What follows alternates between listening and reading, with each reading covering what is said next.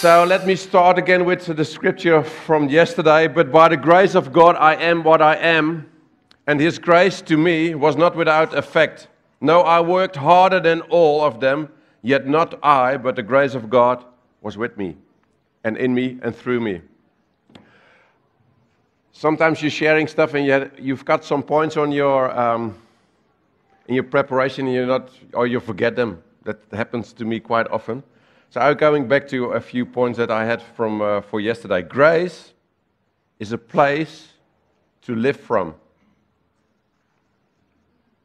Grace is the foundation and a place to work from. Grace is an apostolic prophetic picture, a place to walk from. When we are born again, we go on a journey. The journey actually starts from the moment we are born again until the day Jesus is coming back, or in between you die and go to heaven. And it's a journey.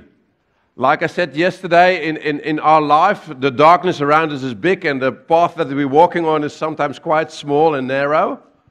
And so the temptations and all the things in life, they can take us away from the purpose of life in Christ. So on that journey, and I'm just thinking of the fact that we as a local church, we exist almost the same as you, 23 years. We are existing 24 years. Thinking back of the start of the journey when the church was planted and where we are today. We started with, let's say, 40 people, grew to 500 people, planted some churches. But the number of people that we walked with, and they were seduced. Some of them are still walking with God, but others are not walking with God anymore. They were, by deception, distracted and are walking in different roads. The number of people, if sometimes you're sitting and thinking, what if everybody that came in for at least a few weeks would have stayed?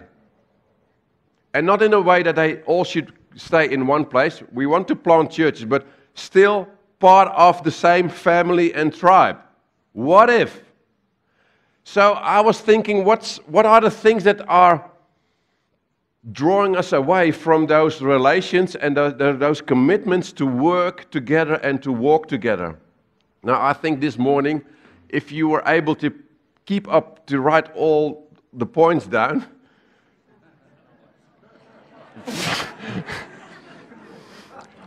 so I asked Greg, are you going to unfold this the coming months? But you could hear his heart, a purpose to make sure we will have an impact in the nations and for the kingdom's sake. And it's not an easy thing. So I was thinking, maybe I can help you with one or two things. What do you think? Do you have blind spots in your life?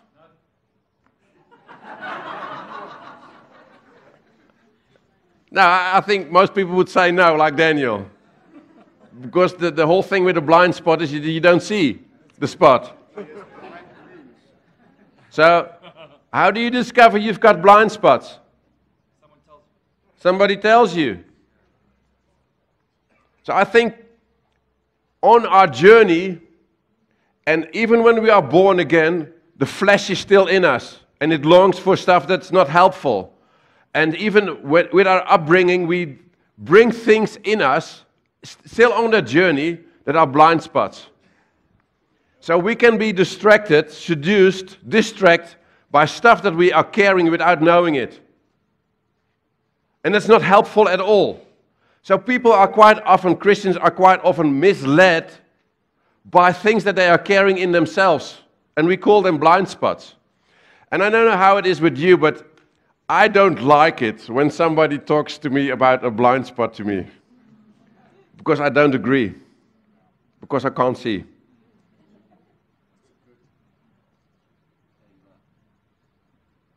We've got a book at home. I never read it. Because my wife was quoting out of the book to me. Because the title of the book is Blind Spots. But I remember one thing without reading the book. To be able to receive something from somebody else about a blind spot in your life, it means that you trusted other person more than yourself.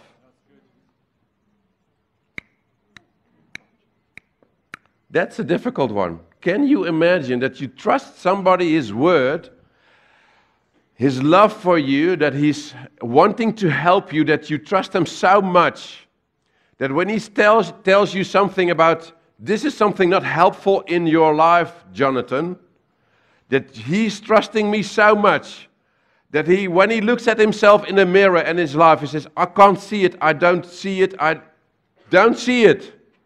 But I trust Gertjan so much that I'm going with this word to God and say, Lord, can you show it to me? Because if he tells me something like that, surely, because I know his heart, he's for me, not against me. And I think we are too often too stubborn, also as Christians, not allowing people to talk into our lives. And if you want to journey in the future of this church, you need solid relations in your life. To make sure on that journey you're not going to be distracted. So I was comparing two men, Saul and David, as leaders. The effectiveness of leadership depends on the elimination of lids that are placed upon us. The leadership of David and Saul give us two examples of leaders who dealt with lids in different ways. Starting first, both were anointed by God. They had the same anointing that was on Saul as on David. They were anointed as kings. So on our journey, when I look 24 years ago, when Gert started the church and we walked with them, with the number of people that we walked for the first 10 years, we all were born again, filled with the Holy Spirit, with a calling on our life. No difference. All the same. Same purpose, to extend the kingdom of God and to follow Jesus Christ. No exception. Same calling. Same anointing. Same Holy Spirit. Same power. There was no difference at all. The anointing was the same. Both received the help of an experienced prophet in their lives. Both Saul and David had instructions and teaching. Saul instructed by Samuel and David by Nathan, the prophet. Both of them had a prophet in their life that counseled them. Both of them. Both faced great challenges. God tested our leadership through the challenges and the obstacles along the way. Goliath challenged Saul just as much as he challenged David. But the only one, David responded to overcome the enemy. Both had the same chance to change and to grow. Saul and David had different attitudes in the face of their circumstances. After Samuel reprimanded Saul, Saul merely tried to justify himself. David, on the other hand, repented bitterly when after Nathan rebuked him. Do you see that your attitude for voices into your life can save you? If you're open for the voices around you, trustworthy men, they help you to keep on the narrow road, to be and stay effective. I think there are so many Christians, they are born again, they will go to heaven. But the question is, are they effective for the King? Can the King ask you to do something in power because you are walking in His will? The lids and limitations on King Saul's life. Fear. He hid himself in the camp because he was afraid to face Goliath. He was concerned with the opinions of others. He even asked Samuel to honor him even after he had sinned. How can you do that? We have to be open and honest with ourselves, even when we make mistakes. I don't like it when somebody confronts me with a mistake, but we learned over the years, and also 10 years ago when we took over the church, we said to the eldership team, guys, we are going to make a decision. We will do our utmost best to follow Jesus Christ, but we will make mistakes, not on purpose, but in our journey we will make mistakes, and we allow that we are making mistakes, but in the same time we open our hearts to be corrected, to make them right. Because we're not Jesus. So allow yourself to make mistakes, but in the same time allow somebody else to correct you when it's necessary to come back on the narrow road again. To be effective and stay effective. I think too often we're not honest enough with each other. We can say we love each other, but if you see me doing something stupid and you don't tell me, you don't love me.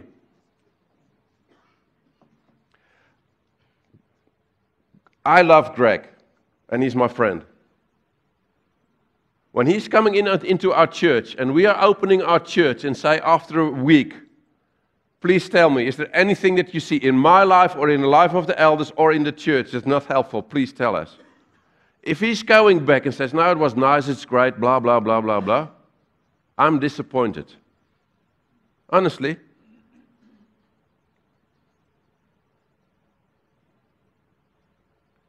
Because I know there's a lot of things that we can do better. And I'm not waiting to get a hiding or something like that. No. No. You know, sometimes it can happen in the church, but I'm talking now, if guys are coming into our church and they are leaving again and they say, it was great, you nice church, etc., I'm disappointed. On one side, I'm happy because it sounds good. But if you're coming in as a gift, I also want to hear some stuff that I can work on as an eldership team. Why? Because I know we've got blind spots.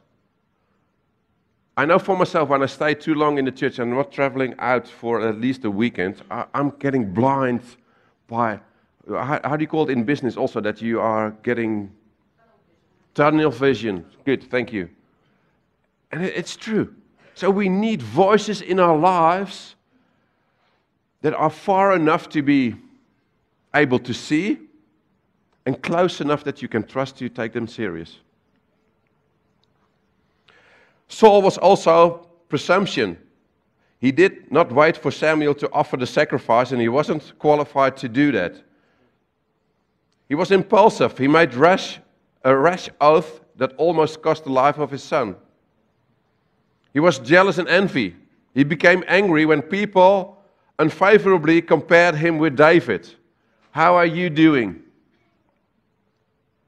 And actually at a later stage, he actually hated David because he was so successful.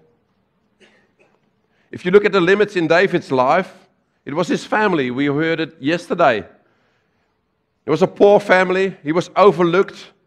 His social status was poor, and Saul was rich. As his leader, Saul, was constantly trying to block the growth process in David's life. He was young and inexperienced.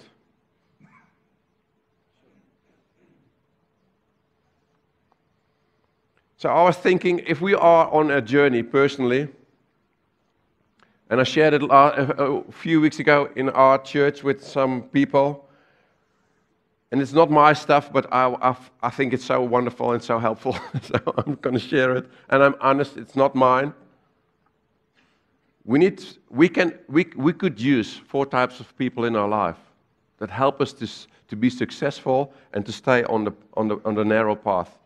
Models, mentors, partners, and friends. So the models in your life, who inspires you by example? Who do you look at? By gifting maybe. Like if you're a prophet, you can take Mike as a model. And did you ever write books? Not yet. Still working on it, so.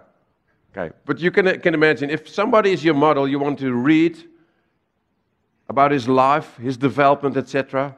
because you want to learn. But the mentors, who's coaching you? Who's fathering you? Do you have a mentor in your life, a father figure? I discovered in Holland, when I'm asking with men and talking with men, and I'm asking, do you have a mentor? I only met one that said, I had a mentor for 10 years. A father figure in your life that has a voice in your life, that can advise you in your life. I found only one guy so far. And I was thinking, why? Maybe one of the things, if your upbringing in your own house wasn't the best, then you can imagine when you're 18 to 20, you want to get out of the house. You want to, because you're maturing, you want to have your own household. So what quite often happens, you're fighting yourself out of the authority of your parents. And when I'm free, I'm my own boss. So you fought a fight to get away from that authority. But in the same time, when you do it with that attitude, you're blocking yourself for allowing mentors to having a voice in your life, because they play a similar role. So when you fought your parents to get away from their authority, probably you find it quite difficult to have a mentor in your life. So why do we need those 4 types of people, like friends and partners? Partners who share the same dream and work with you, and friends who love you and pray with you. They stand next to you. For me, like Kees is an elder in my church, and we are on the same eldership. He is a partner and a friend. He's not my mentor. He can be a mentor, but he's not. He's my partner, and he's standing next to me. We are on the same journey. We strengthen each other like iron sharpens iron. We are standing together with the same journey to follow Jesus leading the church. For me, Greg is more a mentor. I can phone him, I can ask questions, and he's open and honest. When he's coming in our church, he's overlooking, and he's like an overseer. He's coming in and sees the church. He's feeling the temperature in the church. And because he's coming more than once, I think he's already 12 times in our church. He knows people. He knows the development. So when he's walking in, he feels where the church is. And he can talk and speak into what's happening in the church within, let's say, 30 minutes. That's what we need. Those type of people in our life. So why you need a team of those 4 people in your life? To make up for your own weaknesses. Romans 1:12. I want us to help each other with the faith we have. Your faith will help me, and my faith will help you. So, my blind spot and my weaknesses, I need other people on this journey, because I'm only a small part of the whole puzzle. One small piece. I would be very arrogant to think that I'm Jesus or the solution and I'm the guy. I'm not. I have to accept the fact that I only have a gift, but it's only a small part of the whole body. I have to play my role, but that's it. I need the others to bring out the best in me. That's why I need those 4 people in my life, to bring the best out of me. When I listened this morning to those 30, 40 points,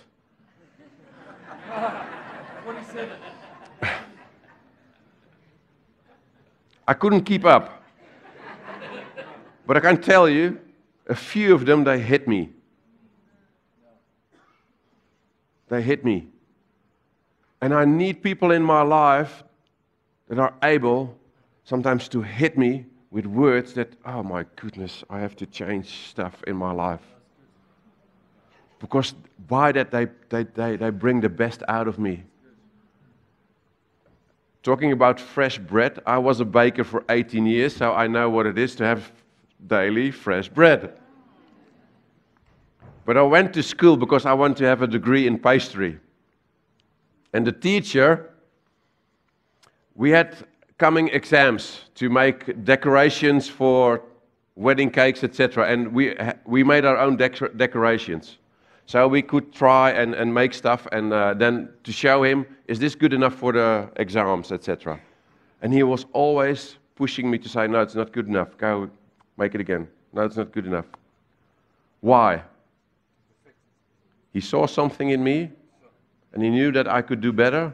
So he didn't accept the things that I put in the first 2 times on the table. No, go back. You can do better. It frustrated me.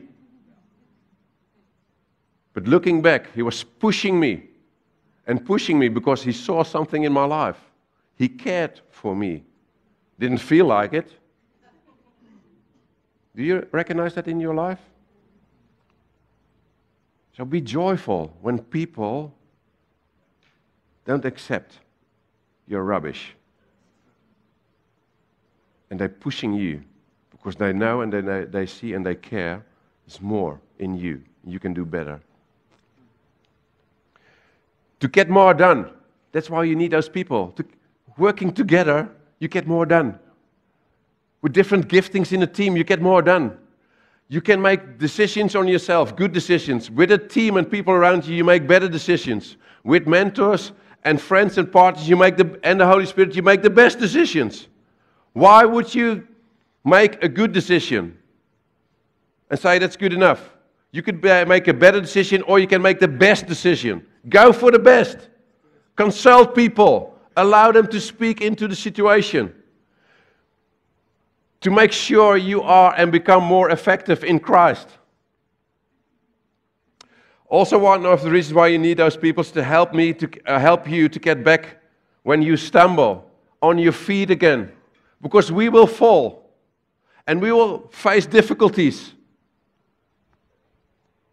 You need people around you that stand with you and pray with you.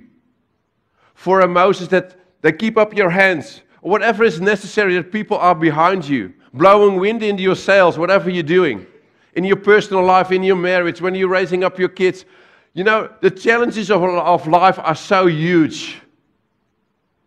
And God meant it for us to work together, to be family, and to stand together on our journey.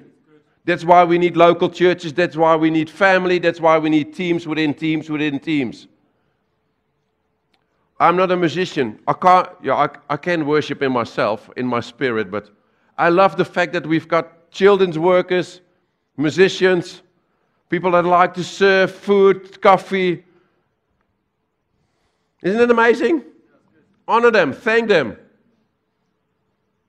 Because they're part of the body and they function in their gifting.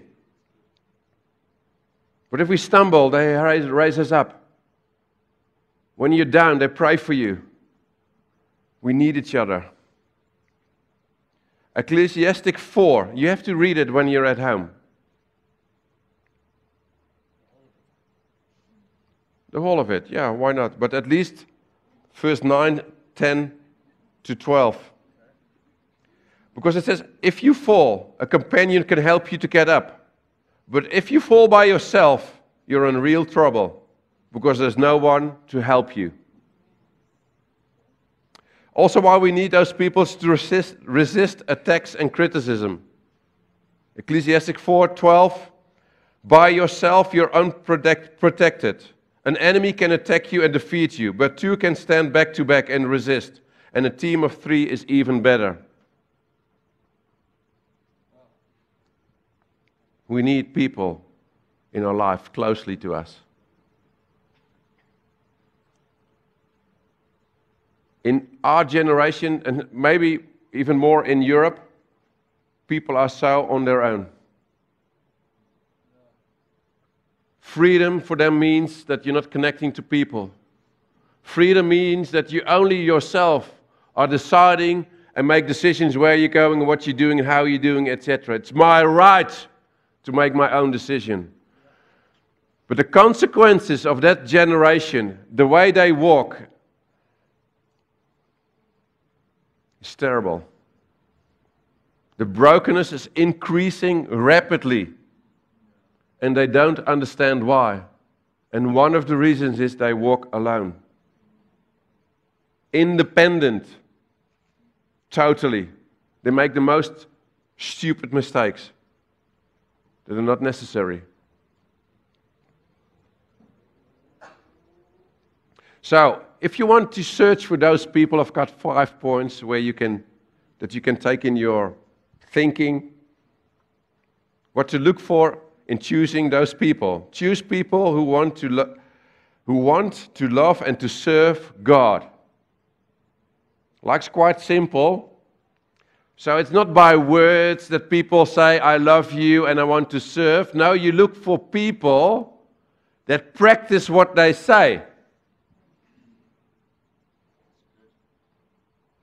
Too many Christians, blah, blah, blah, blah, blah. And when you look at their lives, you don't see what they say. So don't follow and don't invite those people to help you to be one of those 4, let's say a friend or a mentor or a partner, because they will not help you. Because what they're modeling, you will probably cope or you will be influenced by what they are modeling. You know, I'm a grandfather and I love it.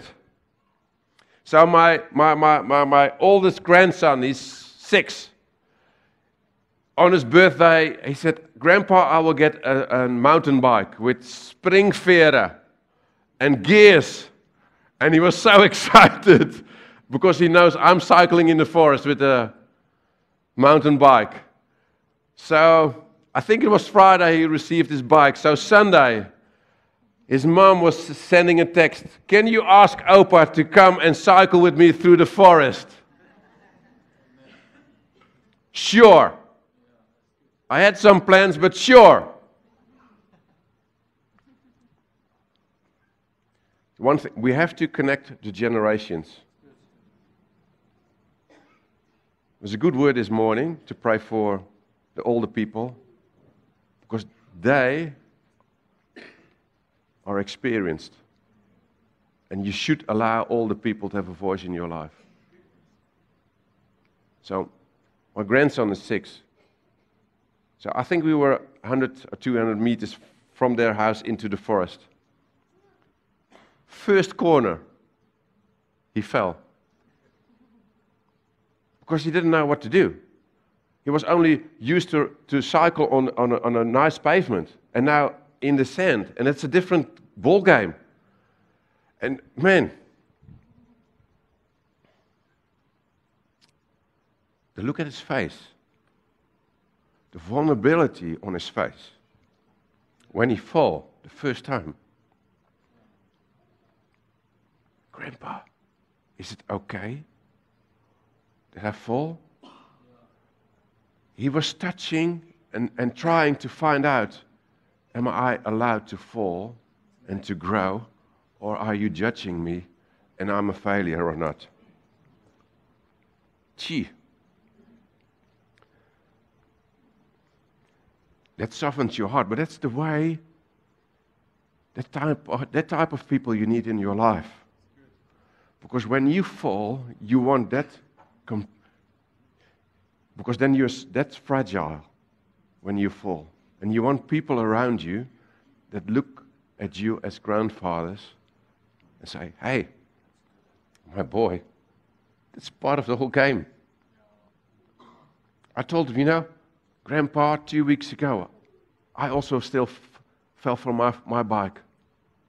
Because it's a difficult thing to cycle through the forest. You have to learn by falling and standing up again. And you know, that's what we need in local churches. Relations that encourage you when you fall, to stand up and say, that's part of the whole journey. It's your growing process. Choose those people in your life that have that compassion with you and love for you. Like grandfathers for their grandsons, I hope. But I have. Choose people that are committed to growing in their character. If I would stop opening my life for people around me to have a voice in my life, to pinpoint my blind spots in my life, And it's not your wife, please. Oh, we had that conversation with the men's breakfast. And I said, who's your mentor? And they all started, my wife. I said, no, you're not understanding what I'm saying. You know, to be honest, if your wife is pinpointing a blind spot, you can't handle it. And you don't want to hear it from her, even when she's right. In the same time, when she's telling you you're doing something good, you can't take it fully. Why not? Because you know that she loves you unconditionally. So how honest is she? She's your biggest supporter. But you always think, yeah, you say that because you're my wife. So for me, I say, we need those relations of men, and if you're a woman, that speak openly and honestly, that you can receive it, even what your wife already told you at home. But people that are committed to growing in their character.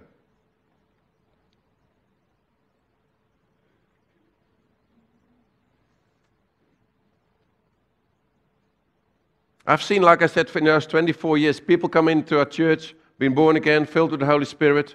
They didn't allow people to speak into their life, and they were shutting down in developing their character.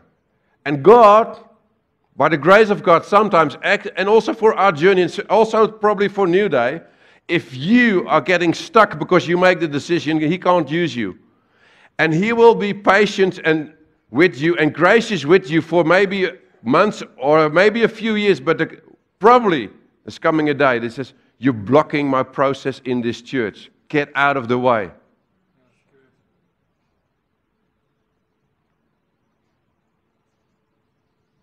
That's going to be a dangerous place. So I want, again, urge you, stay open for the Holy Spirit. Stay open for those relations in your life. How difficult it is, I actually don't care. And I know it's difficult. I had a month ago, a meeting with, and I just a week before I fell off my bike and I had a knee blew like this. It was very painful. It was bruised. A week later, I had a meeting with some leaders, and they were talking to me. And my whole soul felt as bruised as my knee when I walked out of that meeting. Confronted with stuff in my life, and God wanted me to deal with it. But the first maybe 20 minutes I stepped out of that meeting, I felt so bruised. It's not nice when you're confronted with stuff in your personality or in your character that God wants to deal with. And people are open and honest with you. But do I have a choice? Do you think you have a choice to not allow stuff like that in your life? Immediately I made a decision to put stuff in practice to solve the problems in my own life and in the situation. Why? Because it's not about me. And it's not about my character. It's about the King and the kingdom. And I laid down my life for Him. How difficult it is. Whatever they're confronting me with it, if it's confirmed by the Holy Spirit, I have no option than lay down my life and surrender to Him.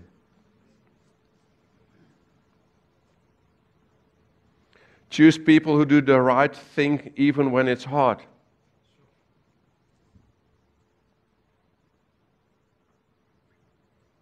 If you are careful to obey whatever God commands, then you will be doing what is right and good in God's eyes. Then I will help you and your children will be successful. People who do what is right may have many problems, but the Lord will solve them all. Look at their lives, how they handle pressure on their life. I was talking lately to one of the leaders, and there's a huge pressure on his life. And it wasn't the situation, but out of the situation, some character things came to the surface.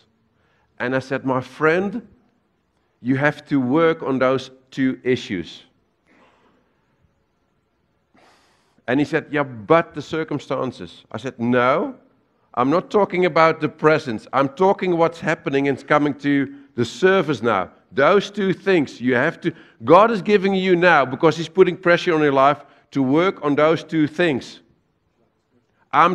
Didn't tell, but I can tell you, if you're not working on those things, He will bring it back again. And again. But if you're not willing, after 3-4 times, you will reap from those. And I care too much for you to let you off the hook with those things. That type of people we need in our lives. That will fight for you, even when you are blind and sometimes too stubborn and sometimes too stupid to understand why you need those corrections in your life. And they will chase you until you do it. I want to be a person for other people. And I want other people in my life that do the same. Choose people who are handling criticism by focusing on God. Greg was sharing about that stuff already. Choose people who take bold risks in faith. You don't need people in your life that only calculating, and if they calculate it and they by reason can understand it, make decisions. You need people that are able to hear the voice of God and are willing and trusting and making decisions that demands faith in God. Look at their life, the decisions that they made. Too many Christians, especially in Europe, are so calculated and are in their comfort zone, and they say Dutch people are pioneers, but we should be pioneers. But too many people in, let's say in Holland, are too spoiled. The life in the comfort zone for the last 50 years is too comfortable for Dutch people. And some churches are helping that thought also by giving the people what they want, instead of challenging them to be part of an army.